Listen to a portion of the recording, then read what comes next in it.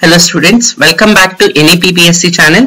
So last video alli ನಾವು Nephelometric ಮತ್ತೆ Turbidimetry ನ introduction concept so ಯಾವ principle ಮೇಲೆ ಅದು basis ಆಗಿದೆ ಮತ್ತೆ so ಏನು scattering of light so ಅದರ phenomena ಮತ್ತೆ types ಅನ್ನು ನಾವು ಸ್ಟಡಿ ಮಾಡಿದೀವಿ elastic ಮತ್ತೆ inelastic scattering ನ ಈ ವಿಡಿಯೋ ಅಲ್ಲಿ ನಾವು Nephelometry ಮತ್ತೆ Turbidimetry ನ instrumentation ಮತ್ತೆ principle ಯಾವ factors affect ಮಾಡುತ್ತೆ ಅನ್ನೋದನ್ನ ನೋಡೋಣ.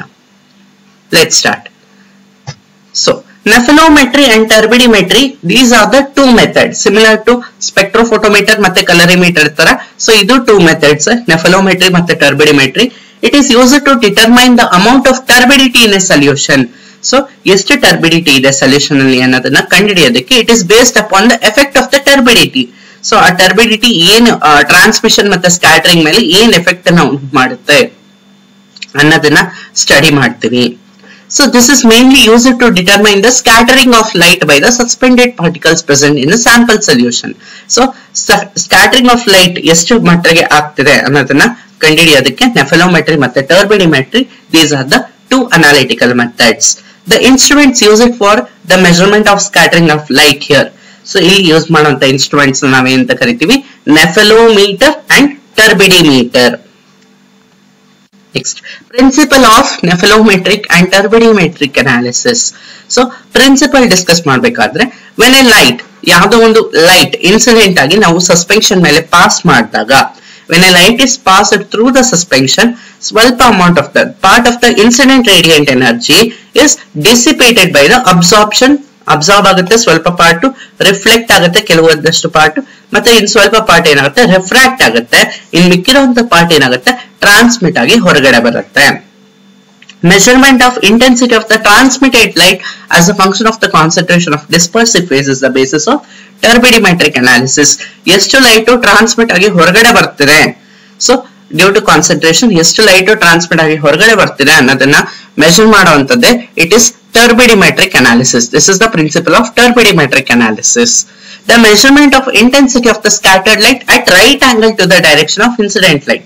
So incident light pass ಮಾಡ್ತೀವಿ, ಅದು ಸ್ಯಾಂಪಲ್ ಅಲ್ಲಿ ಎಷ್ಟು ಸ್ಕ್ಯಾಟರ್ ಆಗ್ತಿದೆ ಅನ್ನೋದನ್ನ ರೈಟ್ ಆಂಗಲ್ ಅಲ್ಲಿ ನಾವು ಮೆಜರ್ ಮಾಡ್ತೀವಿ. ಸೊ ರೈಟ್ ಆಂಗಲ್ ಅಲ್ಲಿ ಮೆಜರ್ ಮಾಡಿದಾಗ ಎಷ್ಟರ ಮಟ್ಟಿಗೆ ಸ್ಕ್ಯಾಟರ್ ಆಗಿದೆ ಅನ್ನೋದನ್ನ ಕಂಡುಹಿಡಿತೀವಲ್ಲ, this is the basis of Nephelometric analysis. The measurement of the intensity of the scattered light at right angles to the direction of incident light as a function of the concentration of the dispersive phase is the basis of Nephelometric analysis. Next, Nephelometry and Turbidimetry. Nephelometry is the measurement of scattered light, as I already told.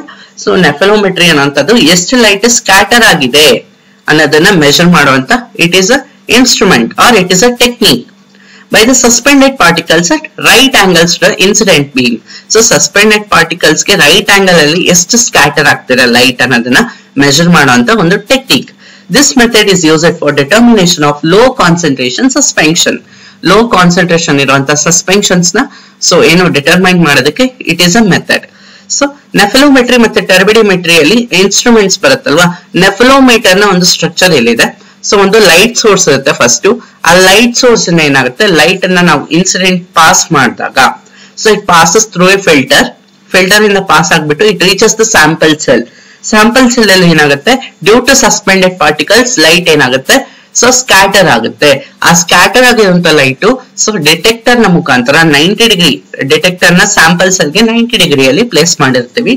ಆ sample cell ಅಲ್ಲಿ scatter ಆಗಿರುವಂತ light it passes through the optical instrument ಇಂದ pass ಆಗಿ detector ಗೆ reach ಆಗುತ್ತೆ. Next, Turbidimetry. Turbidimetry is the measurement of transmitted light by suspended particles at straight angle to the incident beam. So transmitted light ಏನಿದೆ ಅದರ ಒಂದು measurement.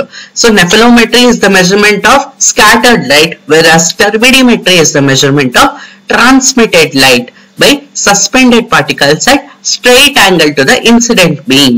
So starting light source ಇಂದ ಏನ್ beam incident ಆಗಿರುತ್ತೆ it reaches the sample cell ಅಲ್ಲಿ ಏನಾಗುತ್ತೆ ಎಷ್ಟು amount observe ಆಗುತ್ತೆ ಸ್ವಲ್ಪ ಮಟ್ಟಿಗೆ ರಿಫ್ಲೆಕ್ಟ್ ಆಗುತ್ತೆ, ಸ್ವಲ್ಪ ರಿಫ್ರಾಕ್ಟ್ ಆಗುತ್ತೆ, ಇನ್ ಮಿಕ್ಕಿರುವಂತ ಪಾರ್ಟ್ ಏನಾಗುತ್ತೆ ಟ್ರಾನ್ಸ್ಮಿಟ್ ಆಗುತ್ತೆ.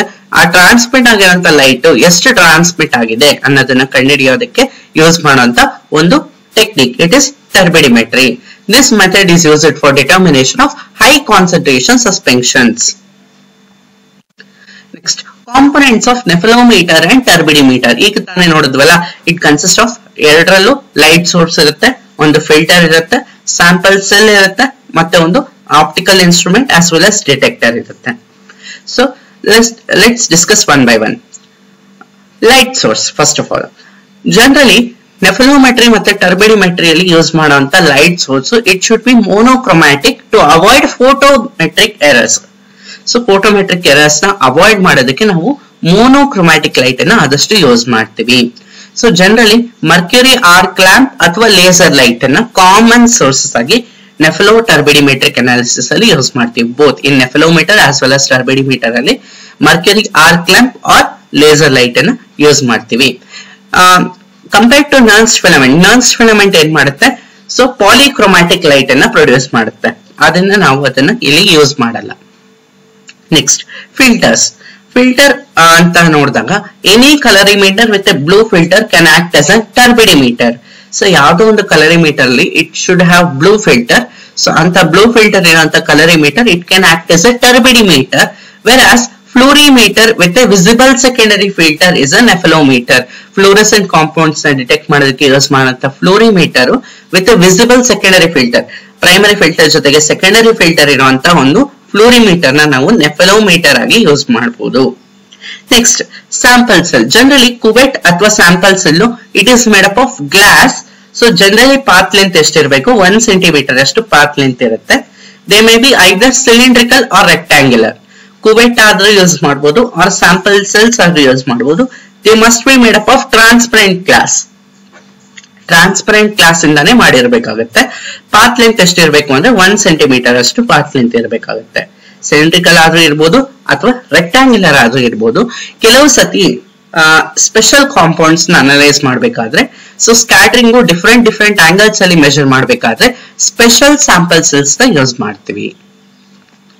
Next, detector. ಸೊ ಡಿಟೆಕ್ಟರ್ ನ ನಾವು ನೆಫೆಲೋಮೀಟರ್ ಅಲ್ಲಿ ನೋಡಿದಾಗ 90 ಡಿಗ್ರಿಗೆ ಪ್ಲೇಸ್ ಮಾಡಿರ್ತೀವಿ. ವೆರಸ್ ಟರ್ಬಿಡಿಮೀಟರ್ ಗೆ ಬಂದಾಗ ಸೊ 180 ಡಿಗ್ರಿಗೆ ನಾವು ಪ್ಲೇಸ್ ಮಾಡಿರ್ತೀವಿ, right. So on the basis are the nature of the study, so ಯಾವ್ದ ಬೇಸಿಸ್ ಮೇಲೆ ಅಥವಾ ಯಾವ ತರ ಸ್ಟಡಿ ಮಾಡಬೇಕು, ಐದರ್ ಯೂಸಿಂಗ್ ನೆಫೆಲೋಮೀಟರ್ ಆದ್ರೆ the detector is placed at 90 degree with respect to the source of light. So virus ಇನ್ ಟರ್ಬಿಡಿಮೆಟ್ರಿ 180 ಡಿಗ್ರಿಗೆ ನಾವು ಪ್ಲೇಸ್ ಮಾಡಿರ್ತೀವಿ. ಸೊ ಟರ್ಬಿಡಿಮೀಟರ್ ಅಲ್ಲಿ ನಾವು ಜನರಲಿ ಫೋಟೋ ವೋಲ್ಟೈಕ್ ಸೆಲ್ಸ್ ಮತ್ತೆ ಫೋಟೋ ಟ್ಯೂಬ್ಸ್ ನ ಯೂಸ್ ಮಾಡ್ತೀವಿ ಡಿಟೆಕ್ಟರ್ ಆಗಿ. Virus ನೆಫೆಲೋಮೆಟ್ರಿಯಲ್ಲಿ sensitive photo multiplier tubes ನ ಯೂಸ್ ಮಾಡ್ತೀವಿ. ನೆಕ್ಸ್ಟ್, ಸೊ ಇದೆಲ್ಲ ಆದ್ಮೇಲೆ ಲೈಟ್ ಎಲ್ಲ ಡಿಟೆಕ್ಟರ್ ಮೇಲೆ ಬಂದು ಬಿದ್ದಾದ್ಮೇಲೆ ನಮ್ಗೆ ರೀಡಿಂಗ್ ಸಿಗುತ್ತೆ. ಈ ರೀಡಿಂಗ್ಸ್ ಯೂಸ್ ಮಾಡ್ಕೊಂಡು ನಾವೇನ್ ಮಾಡ್ಬೇಕಾಗುತ್ತೆ, ಯೂಸಿಂಗ್ ವಿ ಲ್ಯಾಂಬರ್ಟ್ಸ್ ಲಾ ನಾವು ಸಿಮಿಲರ್ ಟು ಕಲರಿಮೆಟ್ರಿ ನಾವು ಇಲ್ಲೂ ಕೂಡ ಕ್ಯಾಲಿಬ್ರೇಷನ್ ಗ್ರಾಫ್ ನ ಪ್ಲಾಟ್ ಮಾಡ್ಬೇಕಾಗತ್ತೆ. ಆ ಕ್ಯಾಲಿಬ್ರೇಷನ್ ಗ್ರಾಫ್ ಇಂದ ಅನ್ನೋನ್ ಸೊಲ್ಯೂಷನ್ ಏನಿದೆ ಅಥವಾ ನಮ್ಮ ಒಂದು ಟರ್ಬಿಡೆನ್ಸ್ ಆಗ್ಬೋದು ಅಥವಾ ನೆಫೆಲೋಮೀಟರ್ ಆಗ್ಬೋದು, ಅದರ ರೀಡಿಂಗ್ಸ್ ನ ನಾವು ಪ್ಲಾಟ್ ಮಾಡಿ ಒಂದು ಗ್ರಾಫ್ ಅನ್ನ ಪ್ಲಾಟ್ ಮಾಡ್ತೀವಿ. ಆ ಗ್ರಾಫ್ ಇಂದ ನಾವು ಏನ್ ಮಾಡ್ತೀವಿ, ಕಾನ್ಸಂಟ್ರೇಷನ್ ನ ಡಿಟರ್ಮೈನ್ ಮಾಡಬಹುದು. Next, factors affecting scattering of light in solution. ಒಂದು ಸ್ಕ್ಯಾಟರಿಂಗ್ ಆಗ್ಬೇಕು ಅಂದ್ರೆ ಯಾವ ಫ್ಯಾಕ್ಟರ್ಸ್ ಎಫೆಕ್ಟ್ ಮಾಡುತ್ತೆ ಸೊಲ್ಯೂಷನ್ ಗೆ. So let us see. Order and rate of mixing substances with in the solution. So ಯಾವ ರೀತಿ ಮತ್ತೆ ಎಷ್ಟು ಮಿಕ್ಸಿಂಗ್ ಮಾಡ್ತೀವಿ ಸಬ್ಸ್ಟೆನ್ಸಸ್ ನ ಸೊಲ್ಯೂಷನ್ ಅಲ್ಲಿ ಅನ್ನೋದ್ರ ಮೇಲೆ ಡಿಪೆಂಡ್ ಆಗುತ್ತೆ scattering. Agitation of solution containing particulate matters. So ಏನಾಗುತ್ತೆ, ಅಜಿಟೇಷನ್. ಸೊ ಒಂದು ಪರ್ಟಿಕ್ಯುಲೇಟ್ ಮ್ಯಾಟರ್ಸ್ ಏನಿರುತ್ತೆ ಸೊಲ್ಯೂಷನ್ ಅಲ್ಲಿ, ಆ ಪರ್ಟಿಕ್ಯುಲೇಟ್ ಮ್ಯಾಟರ್ಸ್ ಸೊ ಏನಾಗುತ್ತೆ, ಎಕ್ಸೈಟ್ ಆದಾಗ ಅಥವಾ ಡಿಸ್ಟರ್ಬೆನ್ಸ್ ಆದಾಗ ಸೊ ಅಲ್ಲಿ ಏನಾಗುತ್ತೆ, ಸ್ಕ್ಯಾಟರಿಂಗ್ ಆಫ್ ಲೈಟ್ ವೇರಿಯನ್ಸ್ ಆಗುತ್ತೆ. Temperatures of solution as its affects solubility of component present in it. So temperature na ನಾವು increase ಮಾಡಿದ್ರೆ more amount of solute ನ dissolve ಮಾಡೋದಕ್ಕೆ ಸಾಧ್ಯ. So more amount of solute dissolve ಆಯ್ತು ಅಂದ್ರೆ transmittance ಏನಾಗುತ್ತೆ, ಕಡಿಮೆ ಆಗುತ್ತೆ. So that is the meaning. Viscosity of the medium. Medium ಎಷ್ಟು thick ಆಗಿದೆ, viscosity is nothing but ಏನಾಗುತ್ತೆ, thickness. ಆ ಲಿಕ್ವಿಡ್ ಎಷ್ಟು thick ಆಗಿರುತ್ತೆ. So ತುಂಬಾನೇ thick ಆಗಿದ್ರೆ ಏನಾಗುತ್ತೆ, transmittance ಜಾಸ್ತಿ ಆಗುತ್ತಾ ಕಡಿಮೆ ಆಗುತ್ತಾ ಅನ್ನೋದ್ರ ಮೇಲೆ ಕೂಡ ಡಿಪೆಂಡ್ ಆಗುತ್ತೆ. Present R absence of electrolyte ಅಥವಾ ಪ್ರೊಟೆಕ್ಟಿವ್ ಕೊಲಾಯ್ಡ್. ಎಲೆಕ್ಟ್ರೋಲೈಟ್ ಇದ್ದಾಗ ಏನಾಗುತ್ತೆ, ಕೆಲವು times it absorbs maximum light R it maximum reflect ಮಾಡುತ್ತೆ. ಅಂತ ಟೈಮಲ್ಲಿ ಸ್ಕ್ಯಾಟರಿಂಗ್ ಆಫ್ ಲೈಟ್ ಗೆ ಎಫೆಕ್ಟ್ ಆಗುತ್ತೆ. ಕಾನ್ಸಂಟ್ರೇಷನ್ ಆಫ್ ಸೊಲ್ಯೂಷನ್ ಹೇಳಿದ್ನಲ್ಲ, ಸೊ ಎಷ್ಟು ಸಬ್ಸ್ಟೆನ್ಸ್ ಜಾಸ್ತಿ ಮಿಕ್ಸ್ ಆಗುತ್ತೋ ಸೊಲ್ಯೂಷನ್ ಅಲ್ಲಿ ಅಥವಾ ಎಷ್ಟು ಸಲ್ಯೂಟ್ ಜಾಸ್ತಿ ಡಿಸಾಲ್ವ್ ಆಗಿರುತ್ತೋ ಟ್ರಾನ್ಸ್ಮಿಟೆನ್ಸ್ ಅಷ್ಟೇ ಕಡಿಮೆ ಇರುತ್ತೆ. Number of particulate matter suspended, ಆ ಪರ್ಟಿಕ್ಯುಲೇಟ್ ಮ್ಯಾಟರ್ ಸಸ್ಪೆನ್ಷನ್ ಅಲ್ಲಿ ಎಷ್ಟಿರುತ್ತೆ ಅನ್ನೋದ್ರ ಮೇಲೂ ಡಿಪೆಂಡ್ ಆಗುತ್ತೆ. Size of the particulate matter, ಆ ಸಸ್ಪೆನ್ಷನ್ ಇರುವಂತ ಪಾರ್ಟಿಕಲ್ಸ್ ನ ಸೈಜ್ ಕೂಡ ಮ್ಯಾಟರ್ ಆಗುತ್ತೆ. Wave length of radiating beam, so ನಾವು ಯೂಸ್ ಮಾಡುವಂತ ರೇಡಿಯೇಷನ್ ನ ವೇವ್ ಲೆಂತ್ ಅದು ಎಷ್ಟು ದೂರ ಟ್ರಾವೆಲ್ ಮಾಡುತ್ತೆ ಅನ್ನೋದ್ರ ಮೇಲೂ ಡಿಪೆಂಡ್ ಆಗುತ್ತೆ. As well as refractive index of the medium, ಆ ಮೀಡಿಯಂ ನ ರಿಫ್ರಾಕ್ಟಿವ್ ಇಂಡೆಕ್ಸ್ ನಾವು ಕುವೈಟ್ ಅಥವಾ ಯಾನ್ ಸ್ಯಾಂಪಲ್ಸ್ ಅಲ್ಲಿ ಯೂಸ್ ಮಾಡ್ತೀವಿ ಅಥವಾ ಒಳಗಡೆ ಅಂತ ಲಿಕ್ವಿಡ್ ಏನಿರುತ್ತೆ ಅದರ ರಿಫ್ರಾಕ್ಟಿವ್ ಇಂಡೆಕ್ಸ್ ಕೂಡ ಮ್ಯಾಟರ್ ಆಗುತ್ತೆ. Next scattering of light, so ಕೆಲವೊಂದು ಫ್ಯಾಕ್ಟರ್ಸ್ ಮೇಲೆ ಡಿಪೆಂಡ್ ಆಗುತ್ತೆ.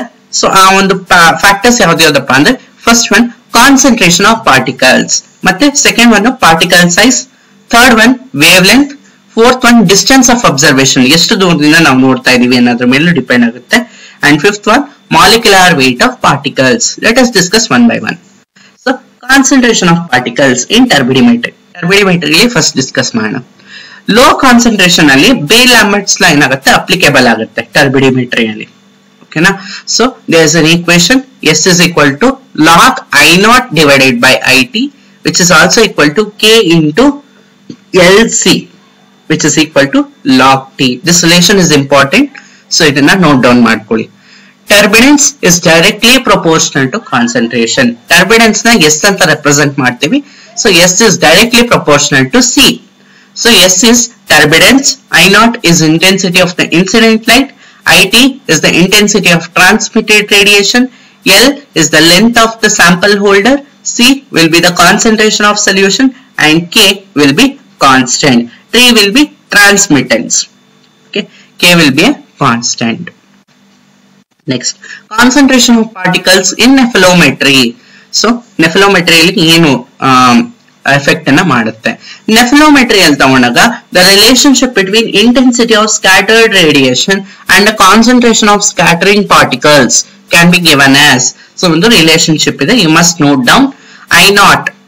IS equal to KS into I naught into C. So IS ಅಂತ ಬಂದಾಗ it is the intensity of the scattered radiation.